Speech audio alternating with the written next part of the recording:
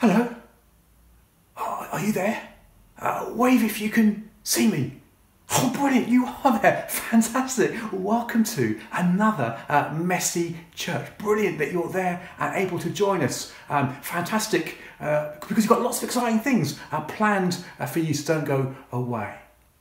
It's been a while since we last got together. I hope you had a fantastic Christmas. And I know it's pretty tough not being at school at the moment in this lockdown, but we do look forward to the time when we can be together again properly. Won't that be exciting? Well, we've got lots of things planned. We've got some cooking stuff, some craft, and we're going to discover more about this amazing person called Jesus. Finding out who he is and why it's so brilliant to get to know him. And if you've been around for a few months, you'll know that we're exploring Jesus through some of the words that he said that begin with, I am. I wonder if you can remember some of those things that we've been discovering. When Jesus said, I am the good shepherd, that's right. Or I am the, here's a clue, I am the bread, yes, bread of life. And we looked at another one as well, I am the light of the world, well remembered. Well, today we're thinking about the time when Jesus said something quite strange. He said, I am the door or the gate. But keep listening and we'll find out a bit more about what Jesus meant when he said, I am the door. But I thought we'd start with a quick quiz. I always enjoy a quick quiz, and this is a quiz about doors. I don't expect any of you have done a quiz about doors before, but here goes. So I'm going to show you some famous doors, and I wonder if you can tell me where I might find these doors, or what building or what place they belong to.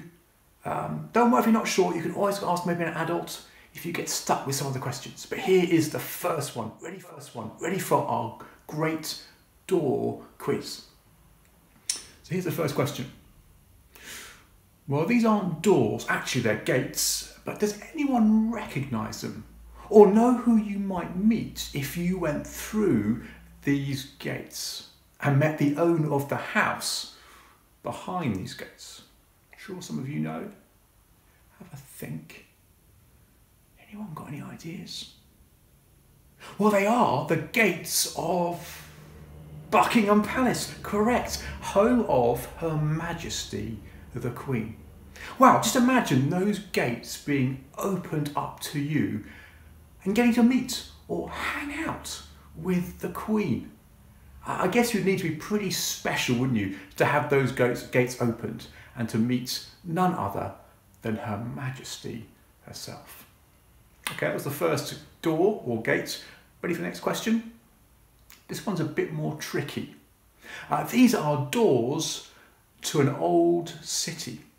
I wonder if you know the name of the city or can guess the country where you would find this city and these doors. And the clue is, think of long walls and think of pandas. Anyone got any ideas? Maybe you guessed the country. These doors are found in a country called China. And they are famous doors. Doors that lead to a city called the Forbidden City. And perhaps not surprisingly, those doors are closed. It's saying access forbidden, no entry.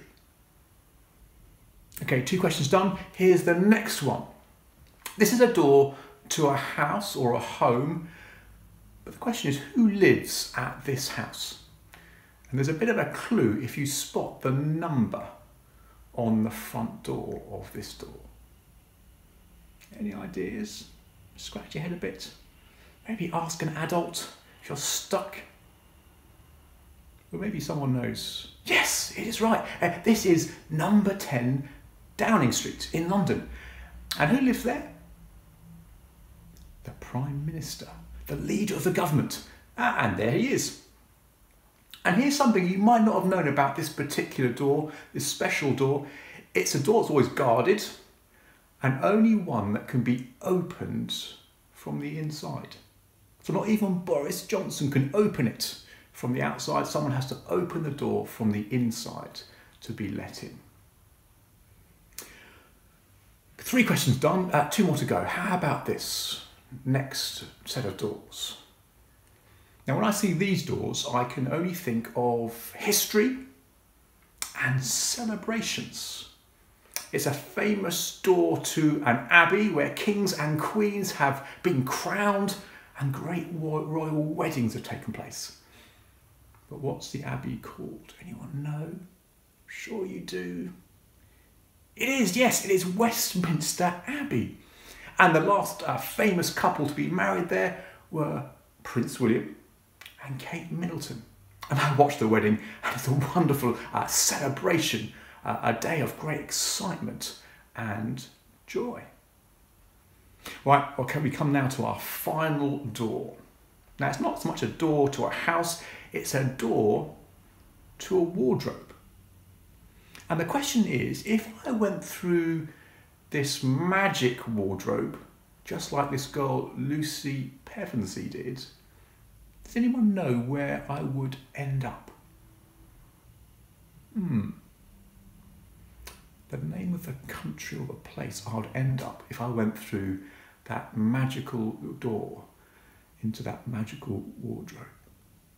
Well, if you know the story of the Lion, the Witch and the Wardrobe, you will know that this magic wardrobe and these doors take Peter, Edmund, Susan and Lucy to a new world, the world of Narnia, yes, and to a life-changing encounter with Aslan, the great lion. Oh, well done if you got that right.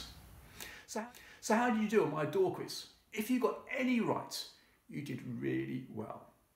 And we're going to think more about doors and what Jesus meant when he said, I am the door or the gate. So I'll see you in a moment. Bye.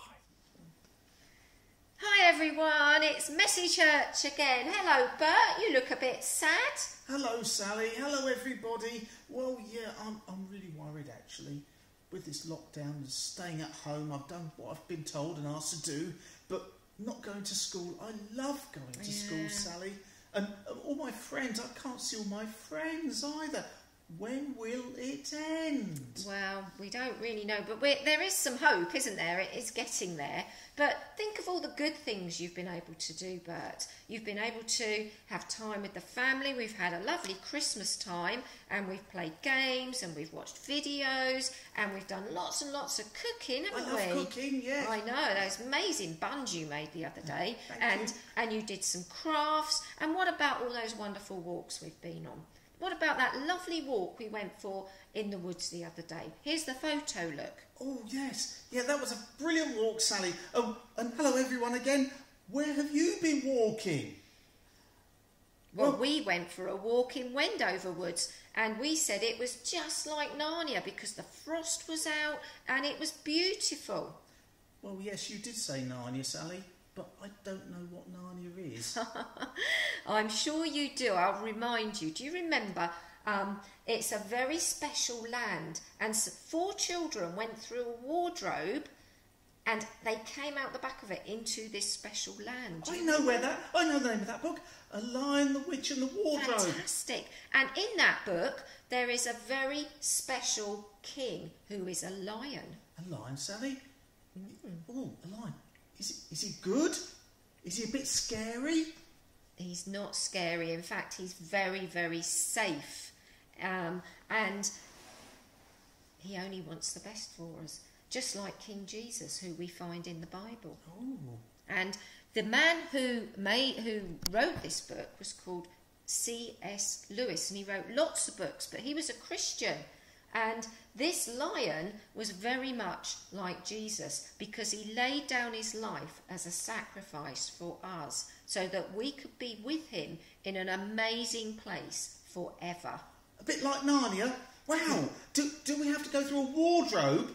Well, just like the children? No, we won't go through a wardrobe, but actually Jesus did say that he called himself, I am the door. What, a wardrobe door, Sally? Not a wardrobe door, but he said, I am a door. I am the door. Whoever enters through me will be saved. and then we can be safe and not worried anymore. Absolutely, Bert. So, I was thinking, come on, let's cheer up and let's do some craft. Now, what we can do is we can find some boxes, a box, and we're going to make this box into a prayer box. And then we're going to put all our worries, the things that are making you sad, we can write them down and make a door in the box, and then we pop them into the door and we forget about them because we give them to King Jesus. And on the top of the box, just to remind us that this is a bit like a worry box, we can put this special little verse. It says, when your heart starts to worry and your mind is in a mess, drop your worries through the door and let King Jesus give you rest. So, would everybody like to do that? Would you like to go and find all the bits and bobs? I would. I love making things. I want to make that prayer box. I'll go and find all the things we need, Sally. Okay, see you in a minute.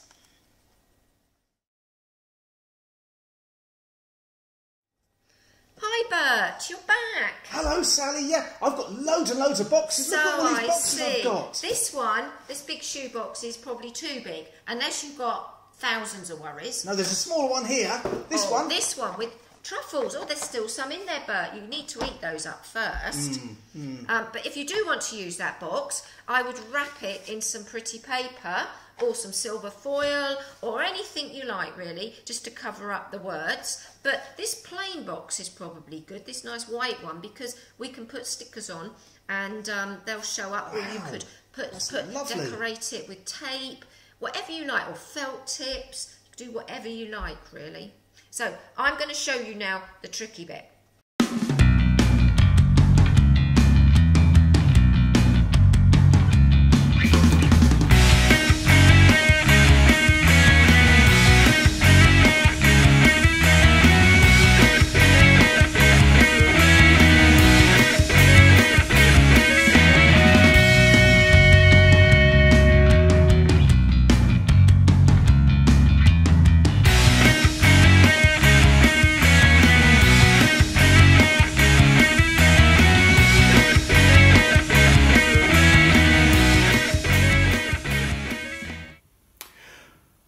So Jesus said, I am the door.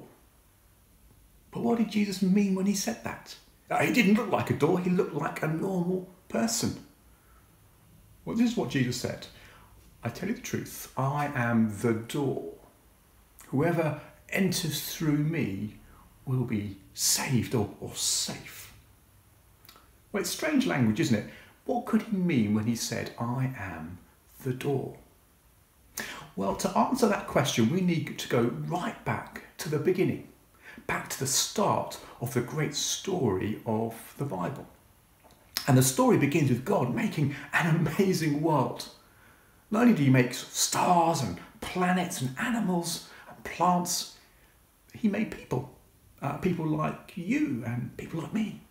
People who were made and created to know and enjoy God. To know him not just as a creator or a king even, but also as their friend. And we get an amazing picture of that friendship in a special place called the Garden of Eden, right back at the start of the Bible. And as well as being an amazing, a beautiful place, it was the place where the first human beings enjoyed knowing God, even walking and talking with God each day. Wow. Well, just think about meeting the Queen. That would be pretty amazing, wouldn't it? And getting to know her and perhaps getting to talk to her. But imagine getting to meet and know God. That's what we were made to do, to know and enjoy an amazing friendship with God. Did you know that? But if you know the story, something terrible happened back in the garden. Human beings decided they didn't want to listen to God anymore. They wanted to be in charge. They thought they could run God's world without God. And so they disobeyed his instructions and chose to be God's enemies rather than his friends. Of course, that ended that wonderful relationship. In fact, God had no choice but to remove them from the garden and to block the way back. A bit like those doors to the forbidden city, doors that are closed, a big no entry sign. See, when we act like God's enemies, that friendship can't be mended. And as his enemies, God has the right to keep those doors closed forever. But that's not the end of the story. You see, in spite of the way we've treated God, ignoring him, acting like we're God sometimes, the Bible tells us that he still loves us and he still loves his messed up world that we've messed up. In fact, he's done something amazing so that we can know him and enjoy friendship with him again as friends rather than enemies. And like the famous door of number 10 Downing Street, we can't put things right. Only God can fix our broken relationship. He's the one who's got to open the door to let us back in. So how could God open the door for us and welcome us in when we've acted like rebels, when we've disobeyed his instructions and messed up his world? See, God can't just ignore the wrong things we've done and said and thought. And he can't pretend it doesn't matter. But amazingly, God sent his son, Jesus, into the world on an exciting, amazing mission. And Jesus came not just to invite us back to God, but to pay for all the wrong things that we've done, to take our sin and all its consequences, even to be treated like an enemy of God, so that we could be treated as friends again and welcomed back by God. And so Jesus is the door. You see, it's through Jesus and what he's done for us that we can be welcomed back by God as his friends. And to go through the door, all we need to do is to say sorry for acting like rebels and enemies and to ask God to forgive us. And he promises that he will do because of Jesus. And did you know, when we go through that door, the Bible tells us that there's a celebration, that God celebrates when his enemies become his friends, when those who are on the outside want to come inside. In fact, there's a right royal celebration as one person goes through that door back to the God who loves them. And can I say, being a friend of God because of Jesus opens the door, well, to a wonderful adventure, a life of joy and excitement and wonder as we live life with him. Not ignoring him anymore, but now trusting him and following him. Just like the thrill of Lucy finding that new world Narnia, getting to meet Aslan. So trusting and following Jesus is the way to real life. Not dull, boring life, but what Jesus called life to the full, life to the max, brilliant life. Well, Jesus said, I am the door. And I was thinking, as I finish, I wonder what the most exciting door you've ever been through is. Do you know, I remember once going through the door of the space shuttle. That was pretty exciting. I didn't go to the moon or into space, but I went through the door of the space shuttle. Wow, that was pretty exciting. Do you know, going through the door, getting to know God through Jesus is much more exciting than anything else. So why not ask Jesus to open the door to the most amazing and wonderful adventure, an adventure of friendship with God that starts today and lasts forever. Jesus said, I am the door. Let's pray as I finish. Dear God, thank you so much that Jesus is the door, that he's opened the way for us who were your enemies to get to know you as friends. Thank you that you've done everything to make that friendship possible. And so today I pray that each one of us would know what it's like to walk through that door, that's Jesus, and to enjoy getting to know you. Thank you for all the fun things we've been able to do and will do this afternoon. Thank you that Jesus is the door. Amen. Hello children and grown-ups, here we are again. Hope you've been keeping well and managing to cope with spending so much time indoors. Well, we've got some activity, something you can make to keep you busy. Today we've been having the theme of Jesus helping us to know God the Father, and the illustration in the Bible uses that he's rather like a gate that opens the way for us to come to know God and to be with him. So we're going to make a gate with a waffle. So these are waffles. We can do a gate. We're going to pipe along the ridges here to make it look like a gate. Or if that's a bit difficult for the younger ones, we could always paint all the inside bits like to make it look like a doorway. That sounds nice. Easier with jam. Okay, so there's one for you then, Rocky. Thank you, Auntie. And I'll have a go at doing the gate. Now, grown-ups, I made this butter icing a little bit softer, and it does help if you've got an icing bag or a sandwich bag. If you roll it down a bit first, and then put the spoon, the butter icing, poke it down as fast as you can. So actually, it won't go all the way down. Auntie, you aren't going to waffle on, are you? Well, I've got to waffle on a bit. So I just cut the end off like that, not too big. And now I'll find that I can push the icing right down to the bottom, which you can't do till you do that. It is a bit fiddly.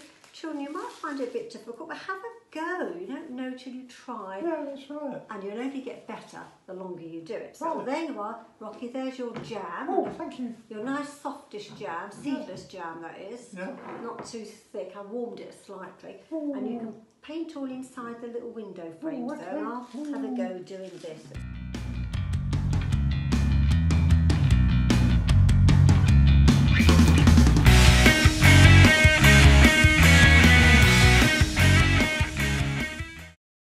How are you getting on, Rocky? Have you done quite all right? I like this. You like that, do you? I'm going to like it even more tasting it. Yeah. Well, that is important. It's got to taste nice, isn't it? Right, I think you're going to do a bit more. So, which way up is your door? Is that like the window down the side of the door and across the top? Okay. So now what we need to do is put some hinges on. So, what do you want to use? I've got matchmakers here. Can be hinges. Do you want to use that for hinges and door handle? Yeah. You can break bits off the right side. And I'm going to... Oh, hang on. Well, you might want to do that. If I break that up for you. Thank you. And then if I put mine... What have I got to do? Like, hinges like that.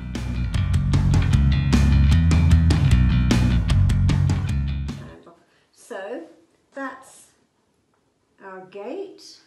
Oops, hang on, I lost a bit off there.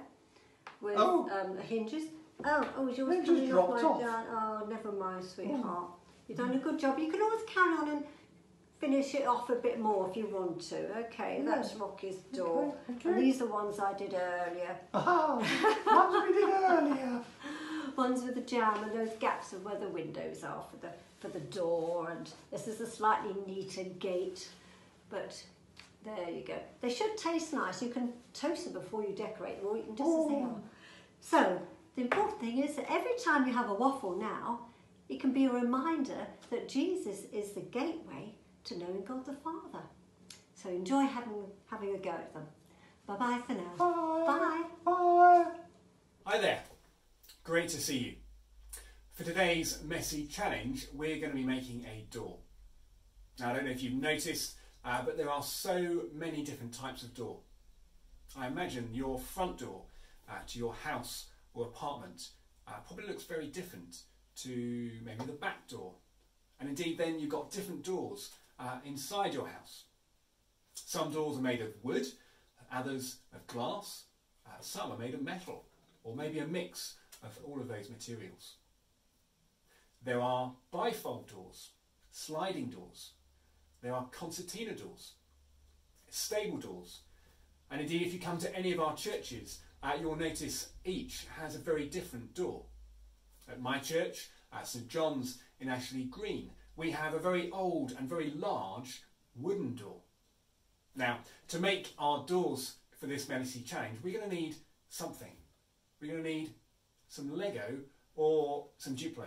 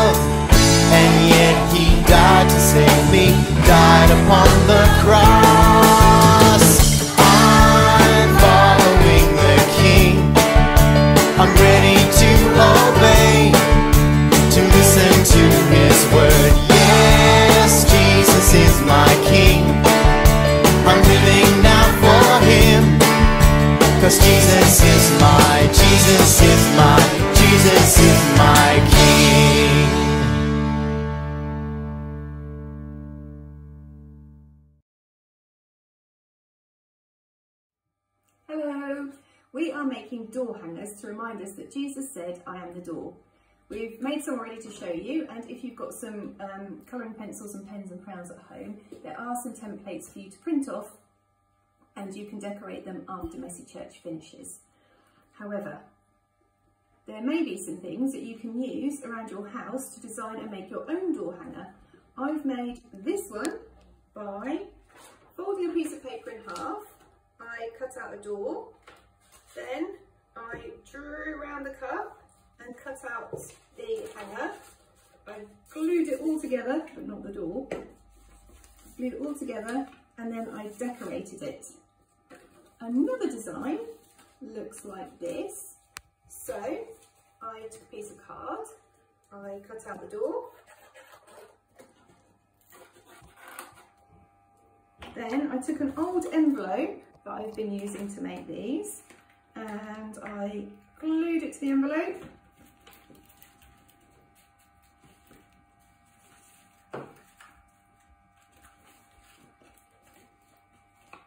Then I just cut it out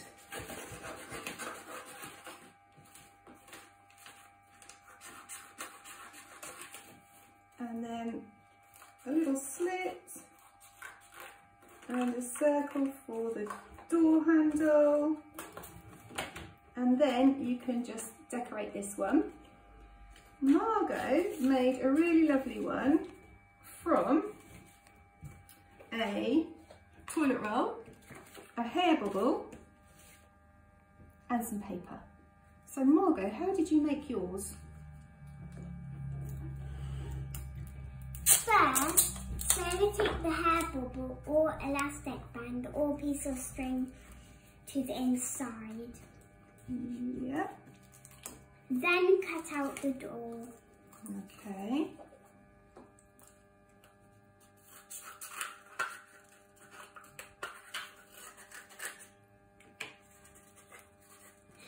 Next, measure how much paper you need and cut it out. Okay. So if I just measure it here, inside the toilet roll.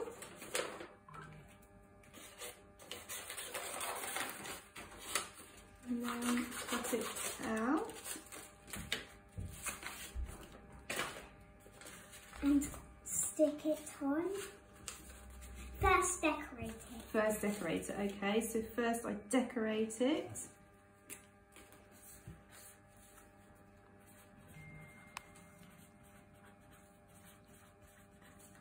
Okay. And then did you say stick it in? Stick it in. Okay.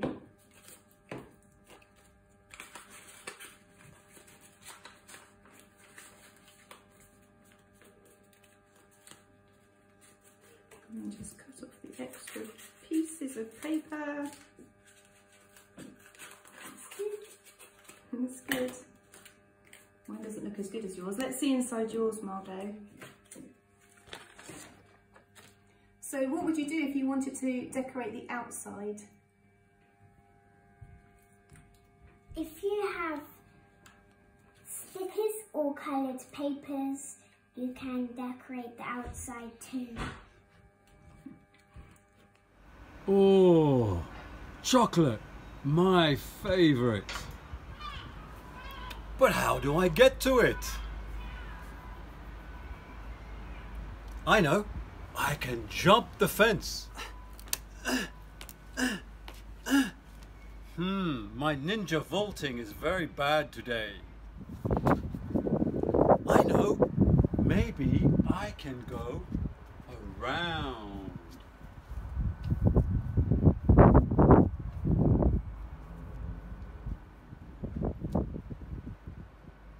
Nowhere around. I know. Maybe I can go through these bars.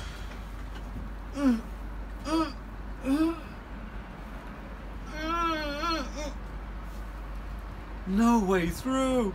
What am I going to do? I want chocolate. You silly prayer ninja. Why don't you just open the gates and go through? Yum, yum, yum. I'm so glad Shirley taught me about the gate. Now I've got my chocolate to eat. I'm a very happy ninja. That reminds me of another kind of gate. And it's a gate that I think we've just heard about. In the Bible, Jesus says, I am the gate. And whoever comes through me gets to the Father. That means gets to heaven. And when I eat my chocolate, I'll be thanking God for Jesus, the gate, who lets me through into heaven. Shall we pray? Let's pray. Let's center our cause.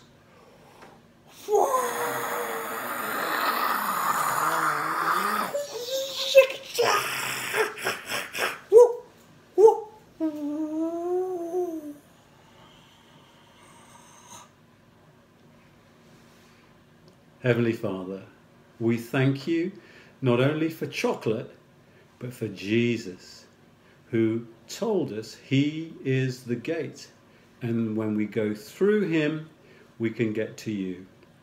We thank you for him, for his life, and the way he taught us about how to reach you. And it's in his name we pray. Amen. This is your friendly neighbourhood prayer ninja checking out with some chocolate.